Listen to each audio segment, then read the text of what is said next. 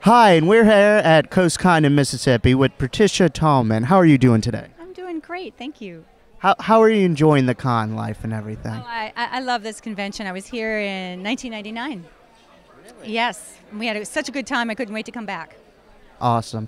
And I know some of our fans out there are wondering, how was it like working on the 90s Night of the Living Dead? Night of the Living Dead, 1990. Yeah, it was great, except, zombies are icky.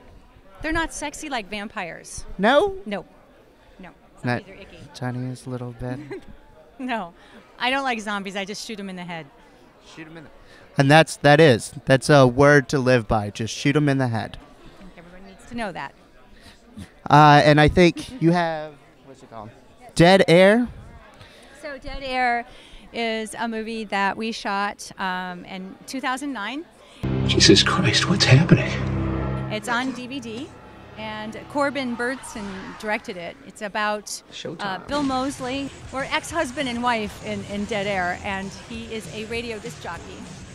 I'm the producer of his show, and something very bad happens at the stadium not too far from the building where we're doing the radio show. And I don't want to give it away, but it's a good kind of zombie movie. Check it out, definitely. Right there. Put it on your list of movies to watch. Right. What was it like working on Army of Darkness and all that makeup and everything? Army of Darkness. Okay, can I show you another picture? Here. Okay, this is me in Army of Darkness. You shall die! It was about 4.5 hours of makeup, and we shot for 17 hours, and took me 2.5 hours to get out of this makeup. It was a long day. But working with Sam Raimi and Bruce Campbell was phenomenal. They're great people. A lot of fun. Awesome. And that's dedication. 4 hours of makeup. Wow. Yeah. And I know I love Babylon 5. And I hope they could sometime make like a Babylon 6 or 5.5. It's by any chance, if they do, like something else, you'd be game? Oh, I think I'm always game, but we're getting old now.